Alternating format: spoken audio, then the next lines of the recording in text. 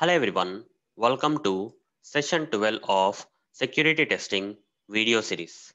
In this session, we are going to continue with the basics of security testing where I am going to explain about HTTP status codes and how these status codes are related to the security testing I am going to cover in this session. So let's get started. In the previous session, guys, I covered a topic known as HTTP methods. As part of explaining that HTTP methods, I have explained that there will be a client, right? The previous session I explained all this stuff, guys. I'm just going to cover at a high level again now. There will be a client and there will be a server, right? So this is application. Application will be there in the client and application server will be there here. And when a client does something, a request will be sent to the server. A request will be sent to the server. Server will process the request and it will send the response back. Server will give you the response. So a request will be sent to the server by the client and server will process this request and provide response. This is what happens, right? So while server process the request and gives a response, right?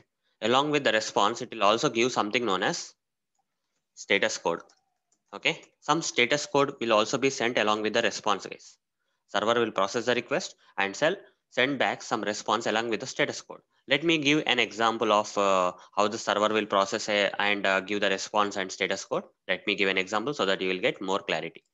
So I'll open some application browser, okay, and I'll inspect before hitting the URL. I'll inspect, guys. So this Chrome developer tools have come and by default elements tab is selected. So and I will select the network tab. So there are some things already coming up. I will clear it out. It's a kind of history, guys. Just clear it out. So nothing is there now. Now I'll browse the application URL, that is tutorialsninja.com/demo, and hit enter. The moment I hit enter, a request will be made by the client to the server, guys. Okay. The moment I click enter here, a request will be made to the server by the client. So when I send something, what is the request that has made by this client to the server? You can browse it here. You see on the second item, guys, demo slash. This is the request made by the client to the server. So this is the request URL.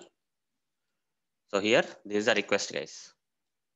Request is http colon what is that double slash tutorials ninja.com/demo. This is the request made by the client to the server. So, and what type of HTTP method was used while making the request? Get method. Okay, get HTTP method was used. You can see that request method is get, guys. Okay, now a request is made by the client to the server. Server will process this request and it will respond. Okay, server will process the request and it will give some response, guys. So in the response, where is the response? In this example, where is the response? If you want to see the response given by the server, you have to see this response tab, guys. Click on the response tab. You can see the response here. Some HTML code is there. As you can see here, there is some HTML code which is given in the response, right? So along with this response, guys, along with this response, server, along with the response shown, server will also send some status code. Where to find the status code here in this example? So here, this is the response, but where to find the status code? Here in the headers tab itself, you can see the status code, guys. This response code is sent back as a response by the server, guys. 200 OK is a 200 OK is a response status code. Okay, response and status code, response status code 200 OK. So what does 200 OK mean? 200 OK means success, guys. Okay, 200 OK means success. That means the client has requested something to the server. Client has made a request to the server. Server has processed it successfully and responded it back in a successful manner. That's why 200 OK. But there are different things that will happen, guys, when you send a request to the server. So there may be some problems at the client side, server side. A lot of things may happen during this request and responses. For each and everything that happens, there is a separate response code, guys. So here, as you can see, there are different categories of the responses, right?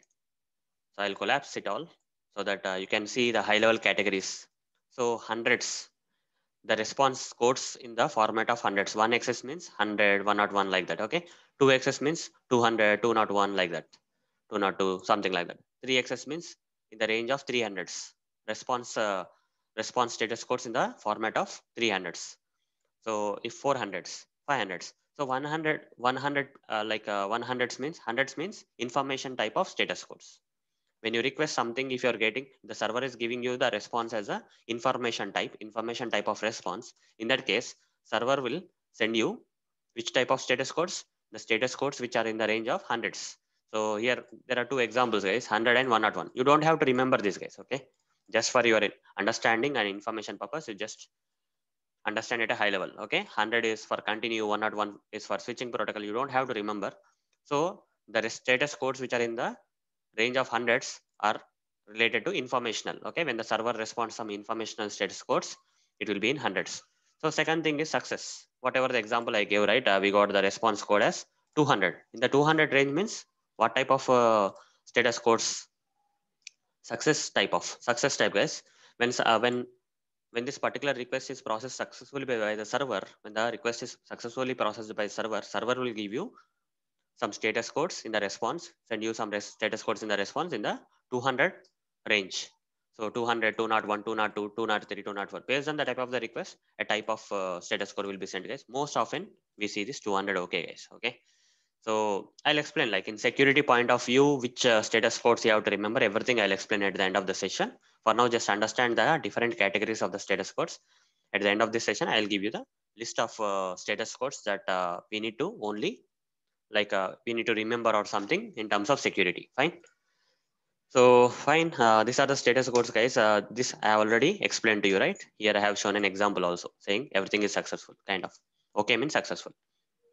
Fine. Similarly, we have redirection, guys. So client has made a request to the server, and server don't have that request, and it has some request some other where. So what server does is it will redirect it to the, even though you made a request to a particular resource, but this resource is redirecting to the correct place. So server is managing that. So in that cases, you'll get this redirection kind of thing, redirection kind of status codes you will get in the response.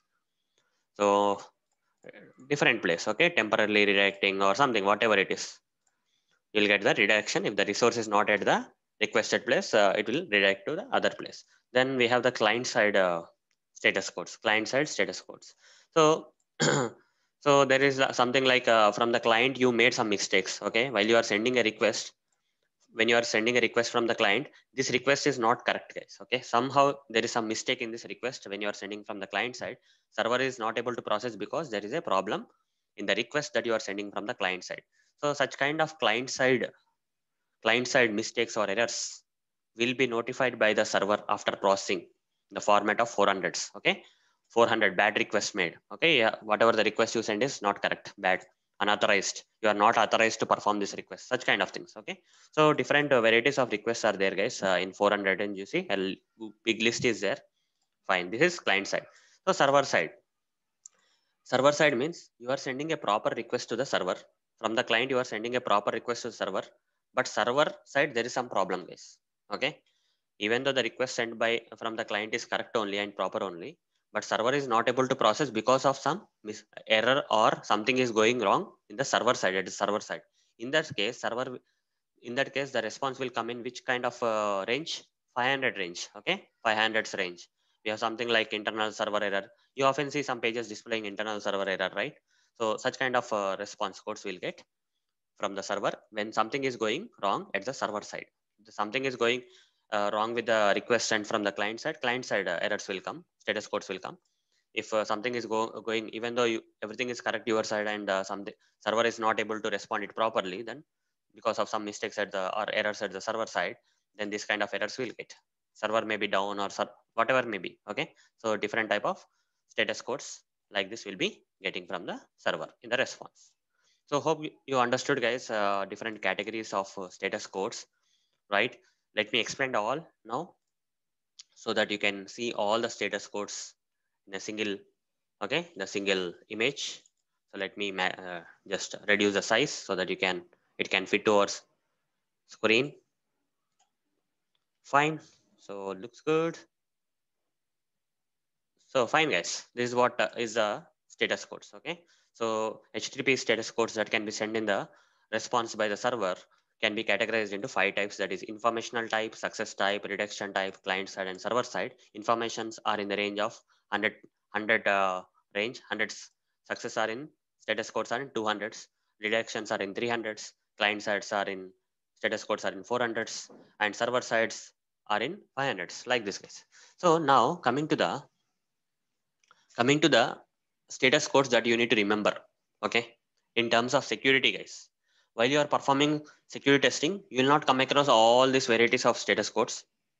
Rather, you will come only across the ones that have marked in green color here. You see, these are all the status codes guys, that you just have to remember, okay, because you will come across this kind of status codes while working with the security testing. While you are intentionally performing some security testing, you'll get some kind of status codes guys. If you understand that status codes, you can do the security testing better. That's what is the intention. So so mostly you'll get 200, okay.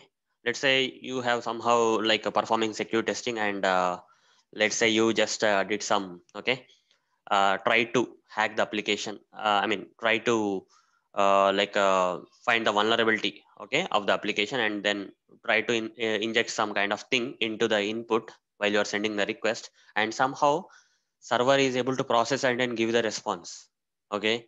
So server should be able to reject that, right? You are trying to inject some malicious something into the application, and then you are getting the response back as 200, okay. So such kind of mindset guys I'm talking about. So while you are performing that kind of security testing, you will come across either 200 okay. 200 okay means whatever the request you made, whether it is good request or bad request, if you are getting 200 okay, something like that, success. Then thing is moved permanently. This also we'll see often while performing security testing, guys.